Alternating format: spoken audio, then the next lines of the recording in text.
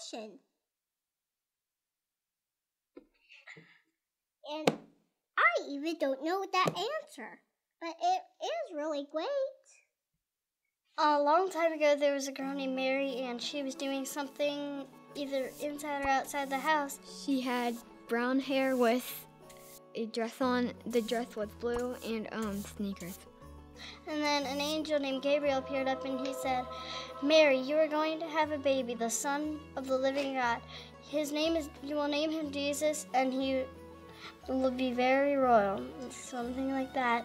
Okay, I'm so happy. Joseph, he had a t-shirt on and sneakers. An angel appeared. Joseph, you're gonna have a baby, and you should not be afraid, but be excited about it. Then he vanished. An angel came up to me and said, you will marry Mary. And then they rode on a donkey all the way to Bethlehem, and then they asked the keeper from the hotel, we need a place for the night. And then he said, I have no room. And then they had to go in the barn. During that time, the wise men found a star. One was a tomato and one was a cucumber. It's a vegetable movie.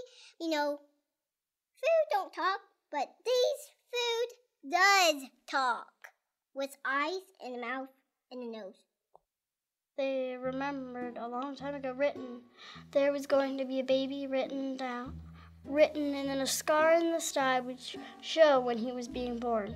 We should follow the star and bring gifts to Jesus. Let's go ride some camels.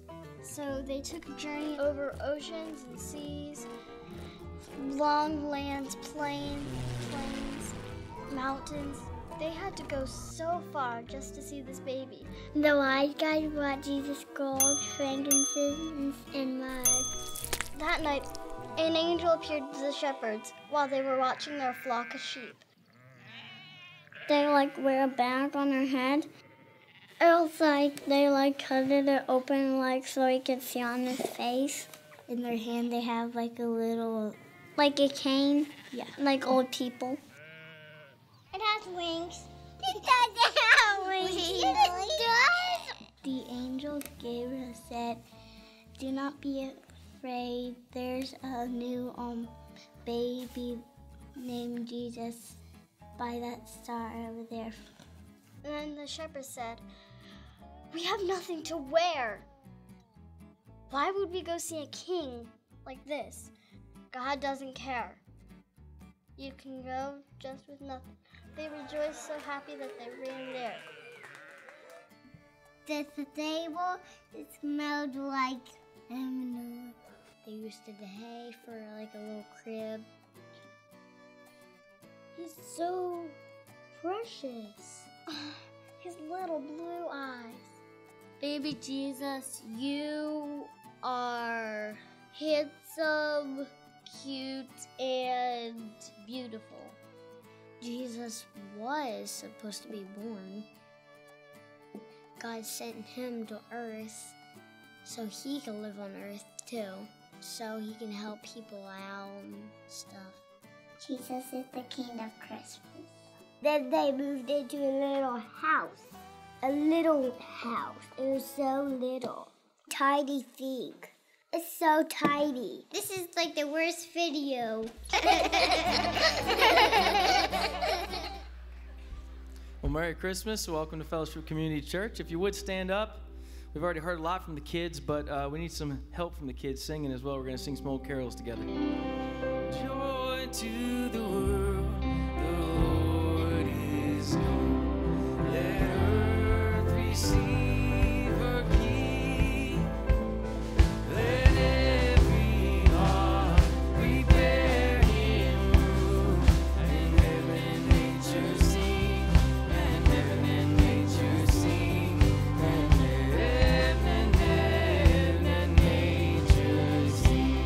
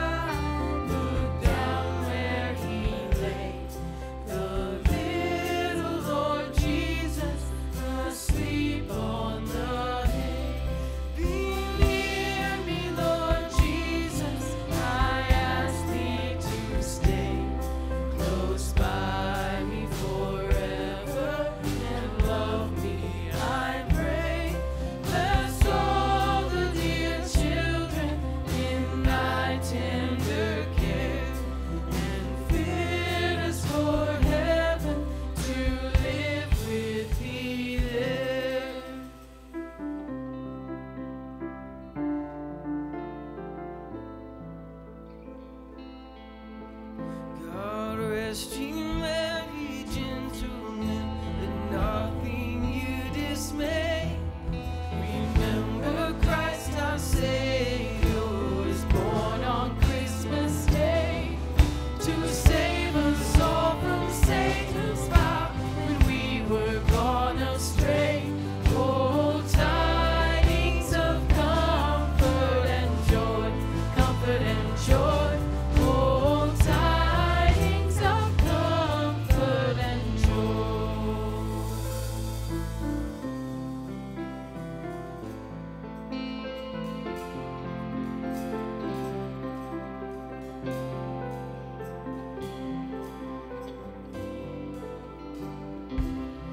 The first Noel, the angels did say, was to certain poor shepherds in fields as they lay, in fields where they lay keeping their sheep on a cold winter's night that was so deep. Noel, Noel, Noel, Noel, born is the King of Israel. Noel, Noel, Noel, Noel, born is the King of Israel.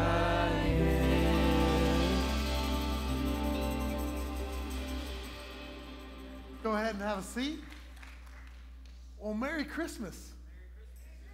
It is so good to see each and every one of you here. We've had 2 Christmas Eve services. This is our second Christmas Eve service, and it is just like being gathered around, just in a living room, kind of hanging out with family today as we celebrate the risen Lord's birth. And we're so excited that you're here with us here at FCC. We're really excited about something here at FCC, especially during the Christmas holidays. And our church has been preparing itself for a wonderful thing that's going to happen tonight, and that's our Christmas Eve offering.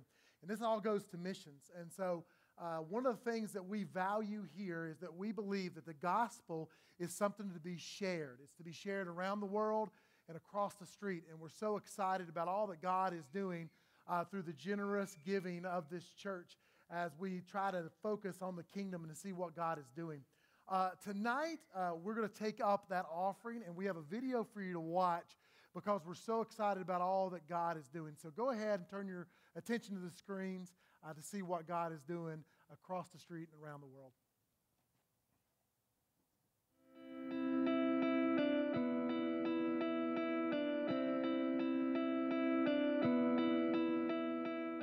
The birth of Jesus reminds us of the greatest gift ever given, his life on the cross for us.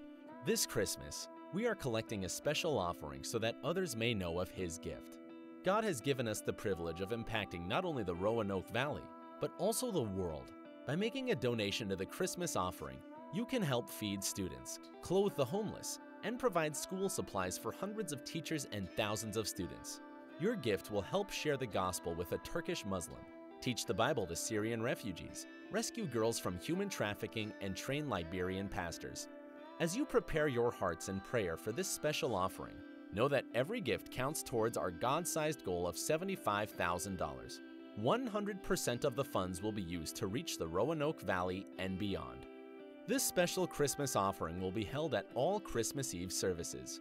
Online giving is also available through December at fcclife.org. If you would like to gift a donation to a loved one, cards are available online and at guest services. There's no greater gift than the one God has given to us in his Son, Jesus. Will you help share this gift with the Roanoke Valley and the rest of the world?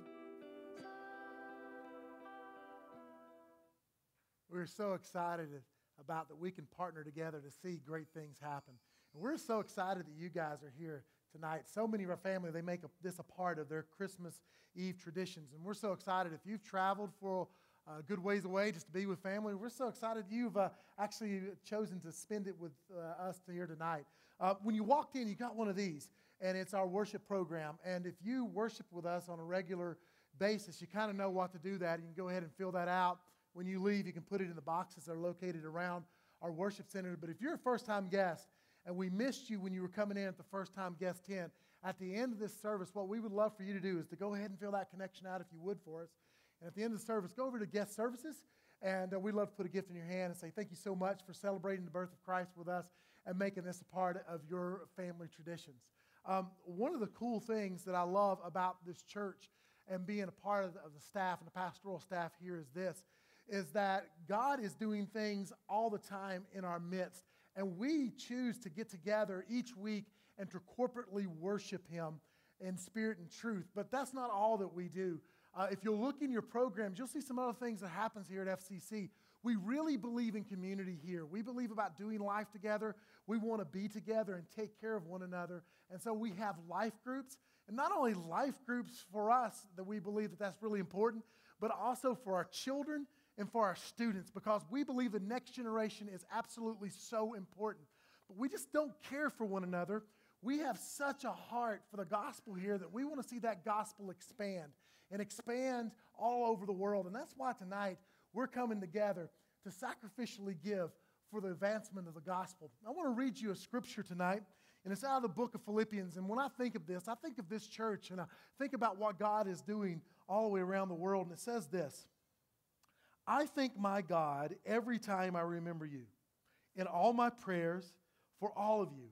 I always pray with joy because of your partnership in the gospel from the first day into now. Being confident of this, that He who begun a good work in you will carry it out to completion in the day of Jesus Christ. We believe at FCC that God has begun a good work and He will continue to carry that on. And this is the confidence that we have. We have the confidence in this, is that Jesus Christ is not just for Christmas, but Jesus Christ is our very hope, our very breath, and our very life. And that's what we believe the risen Savior is today. And so today, we partner together because it takes all of us to see the gospel going forth. And so today, if you're a visitor with us today, feel no pressure to give. But we as a family, we're ready to give. We're ready to give for the advancement of the kingdom. And so this is a time that we get to honor Jesus Christ with our giving today. As our ushers come forward, as we receive this offering, we receive it in pure joy. We receive it in humility. We receive it in such a way that God would choose to use us to make His name great among the world. It is such a privilege and an honor to be together tonight and to celebrate Jesus' family. So will you pray with me as we give? Father, we thank you for the blessed hope of the gospel, for the message, Lord, of Jesus Christ. Father, for the opportunity to come and sacrificially give for the advancement of the kingdom. Thank you, God, that we can come together as families. We can come together as friends tonight. We can come together as honored guests and to worship you as the sovereign Lord of all the kingdom. Father, we give you all the devotion tonight on this Christmas Eve as we remember your birth so long ago. We pray these things in your powerful name. Amen.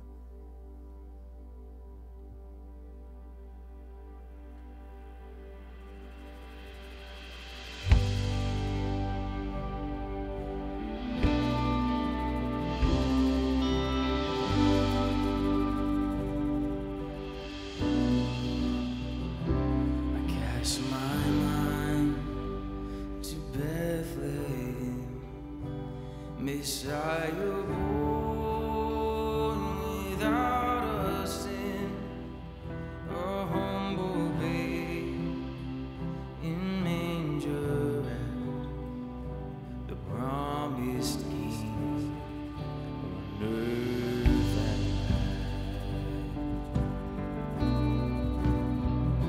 The angels sing both near and far, and wise men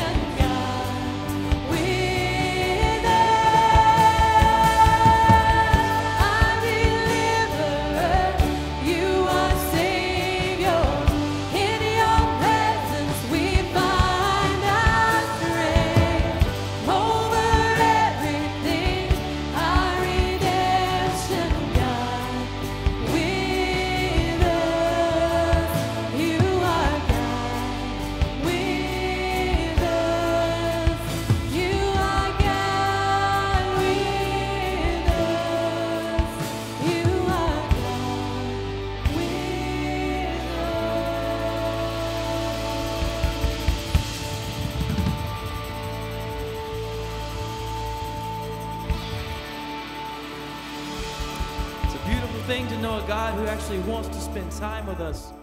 I know you guys are looking forward to spending time with family the next few days. Take a seat. We're going to finish off our series, The First Noel, looking at what old hymns mean with Silent Night today. Well, thank you, Wes, and thank you, Pastor Kevin, and thank you for being in the service. How many of you have already had a wonderful Christmas season, family get-togethers, exchanging of gifts? You've already had some fun stuff going on. How many of you? All right, most of you, good. And if not, I'm hoping it gets even better for you if you haven't celebrated a whole lot that Christ has come. You know, we had a get-together at our home last night out in Hollins, and we've been hearing over the last few years, Roanoke County Fire Department, EMS, we have guys that ride around. Santa comes around on the back of a fire engine.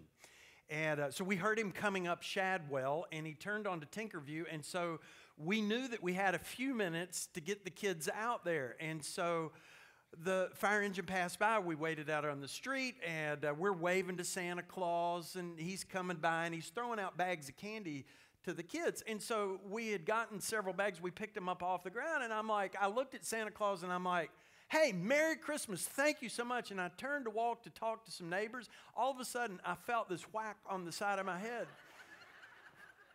Santa sort of brained me with a bag of candy. And I told somebody in the last service that works with Roanoke County Fire EMS, I said, I'm suing Roanoke County. He said, it's all volunteers. And so we had a good time about that. But we're glad to have you in the service, excited about what God wants to do. This is a very family-friendly service. We've got one of our families that's going to come up and read Scripture for us, JD and Christy Shanks, and their kids are coming up and going to read the Scriptures to us. Now, I wanted to give them a few seconds head start, but I'd like to invite, this is going to be like old school children's church. I'm going to hand the microphone to them in just a few minutes and ask them to read the passage of Scripture. But if you've got, as a parent, anywhere from a 3-year-old on up through 5th grade, we'd love to have them up on stage with us. Now, you can just send them on. You can come with them, whatever you want, but we're just going to sit here. We're going to listen to them read the Scripture. So come on, kids. We need you up here. Moms and dads, send your kids up here. Come with them, whatever. We got to have some kids up here because I'm going to have some interaction with you. Oh, great. Good. We got one coming here. Come on, kids. Come on up here. Pastor Kevin's going to help you, and we get you up on stage here. This is great. If you'll sit right here in front of these poinsettias, that'll be great.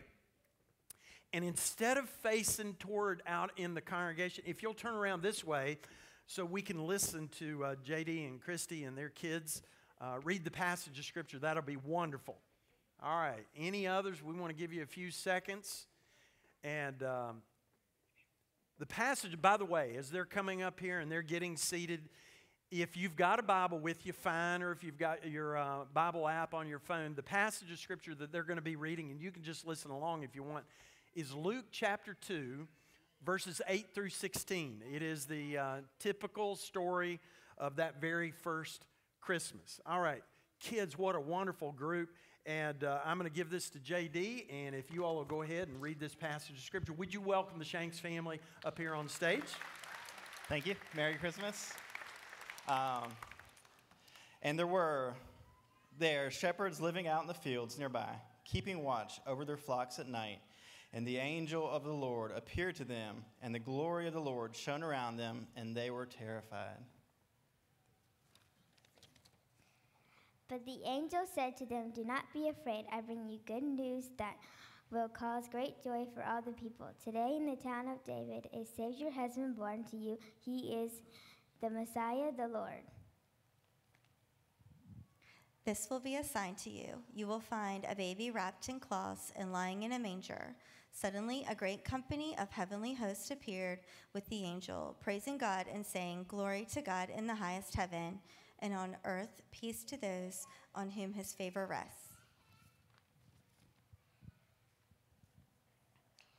When the angels had left them and gone into heaven, the shepherds said to one another, "Let's go to Bethlehem and see this thing that has happened, which the Lord has told us about." So they hurried off and found Mary and Joseph and the baby who was lying in the manger. Thank you, guys. We appreciate that so much. Would you express your appreciation to them? And you all can go on out and sit with your family. But kids, I want you to stay put because I want to interact with you for just a few minutes. Because I've got some questions, and I want to go back in a few of the passages, the scripture texts that we looked at over the last few minutes and you heard. I want to ask you some questions. First question is this: when is it quietest around your house? All right? When is it quiet? Watching a movie, it's quiet at your house. Somebody else, raise your hand, and when's it? When everyone is sleeping. It should be quiet then. Okay, when you're the only one, all right? Yes. You got an answer? When everybody is out of the house, it's really, really quiet. Okay, one more response. Tonight, it's really, really quiet. Do you think you could hear a pin drop? No. Okay, all right. But it is quiet. All right? Now, let me read you the passage of Scripture. I want to go back to verse 8, and I want us to think about this. And in the same region there were shepherds out in their field, keeping watch over their flock by night. We went with a group from FCC back a few weeks ago to Bethlehem and Jerusalem and the Holy Land and the country of Israel. And one of the things that we saw, and you'll see on the screen, is these are the fields that those shepherds were in watching their sheep. Now, I wish so much that we could have been there at nighttime, because I'd love to have looked at the stars and seen how quiet it was. But those shepherds were watching over their sheep, and all of a sudden there is this interruption that we discover, because they have this angel that says these words down in verse 11. For unto you is born this day in the city of David a Savior, who is Christ the Lord. And they begin to celebrate. Now, how many of you have a little brother or a little sister? How many of you have a little brother or a little sister? Okay, you got a little brother, a little sister? All right, some of you, I need you to respond. What's the most enjoyable thing about having a little brother or a little sister? All right, what? When he talks. How does he talk?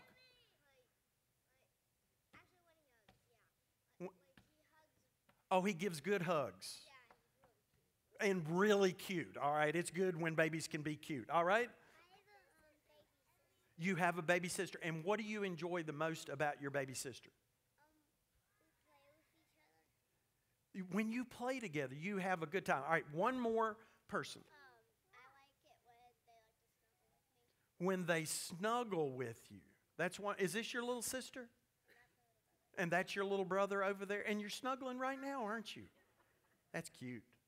Thank you. We appreciate that so much. So when the angel says this about Jesus being born, it says, today is born in the city of David, which of course is Bethlehem, a Savior who is Christ the Lord.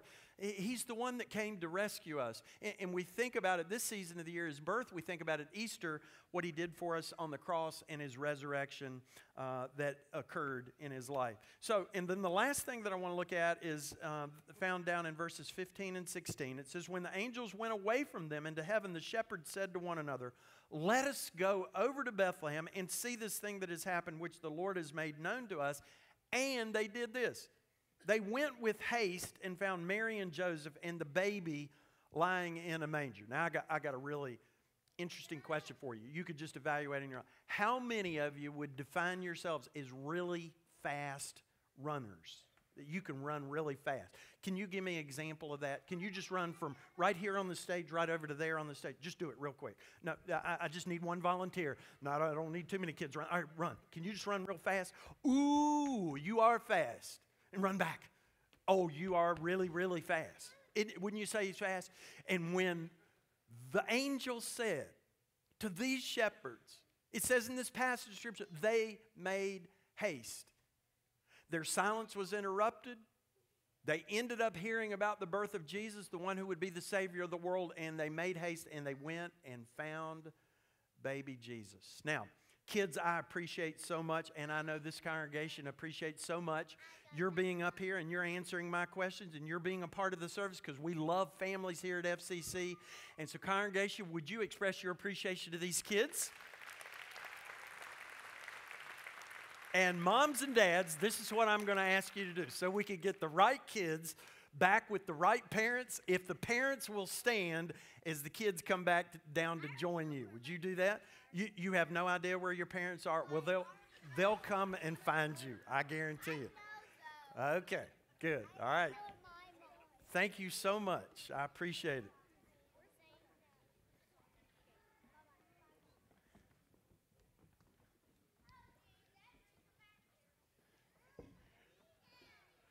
Isn't it great having kids in our service? Such a lot of fun.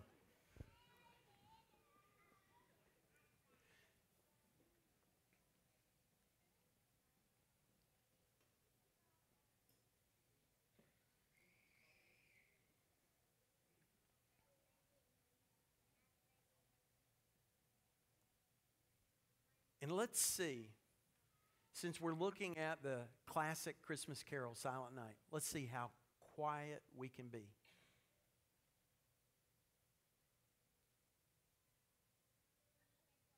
That's pretty good. You did a good job. And I want you to know the backstory for Silent Night. This is a Christmas carol that has been translated in over 300 different languages. Everyone from Bing Crosby to Dolly Parton to Beyonce have sung Silent Night. The story is the setting is the country of Austria. And there was a young priest by the name of Joseph Moore who wrote the lyrics of Silent Night in the year 1816. And then later in 1818, Franz Gruber actually wrote and composed the music. And so the two together sort of gave birth to what we know as the song, the Christmas carol, Silent Night. And it was first performed on Christmas Eve, 1818, and it wasn't accompanied by the organ because the organ was broken in that particular church. It was accompanied by guitar, and this actually happens to be the 200th anniversary of the Christmas carol, Silent Night.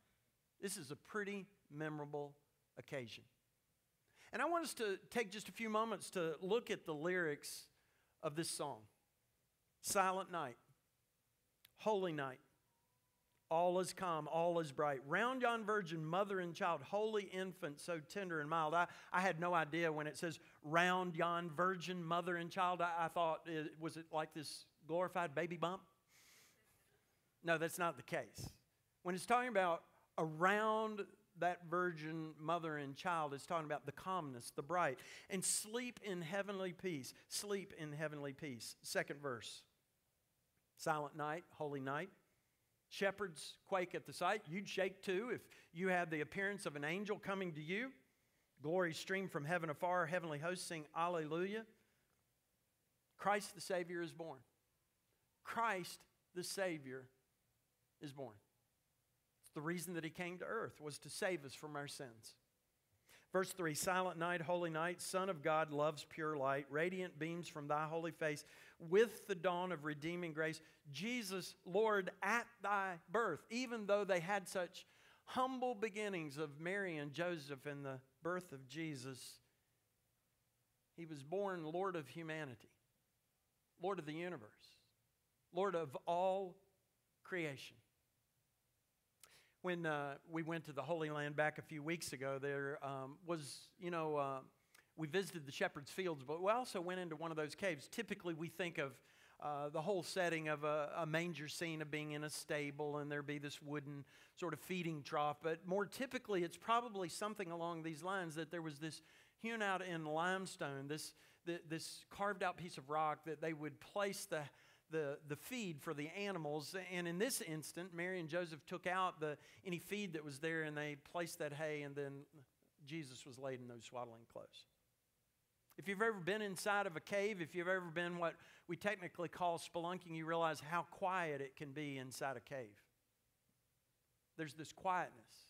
It seems almost to be deafening. And I envisioned that very first Christmas night that there was this calm and quiet, and it was interrupted by these angels that said to these shepherds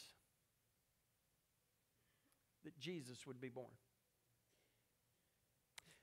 This is a theme that we find throughout Scriptures, that there's to be this silence, there's to be this solitude. And the passage of Scripture, Psalms 62, verse 1, gives us a classic understanding of what the Bible says about silence and what it can do for us, has the potential of accomplishing in our lives. I'd like for us to read this passage of Scripture out loud, so if you would, read off the screens. For God alone my soul waits in silence. From Him comes my salvation. The shepherds, they had their silence interrupted. You know what prohibits us from really having the silence and solitude and the reflection that we need is sometimes the busyness of our schedules. I'm glad you took the opportunity to come and be a part of this service because it shows that you want to reflect on the true meaning and understanding of Christmas. And in the midst of our quietness and in the midst of our reflection, God can do His work of salvation if we'll simply think through the whole reason that we celebrate Christ, the Savior, is born. He wants to have a relationship with us. Our sin stands in the way, and He came to provide for us and bridge that gap between a holy God and us as sinful human beings. That's why He came to earth. In our lives, we have to seek some of that silence. I'm going to encourage you to do this either later on tonight, that after all the toys are put together and all the gifts are wrapped and all the cooking's done and everybody else goes to bed, to spend a few moments in quiet reflection of what the Christmas season is all about. In fact, I would ask you to go back and read Luke chapter 2, verses 8 through 16. If you can't do it tonight or you fall asleep when you're trying to do so, then get up in the morning and maybe before the kids get up, before everybody stirs about their day's activities and everybody wishes everyone else a Merry Christmas and the unwrapping of gifts, take a few moments to reflect on Luke 2, verses 8 through 16. The challenge is pretty great for us in the chaos and the busyness of our schedules at this Christmas season of the year, but I do want you to take this challenge. So take the next few moments in the quietness to watch the screens and think about and contemplate the real reason for Christmas.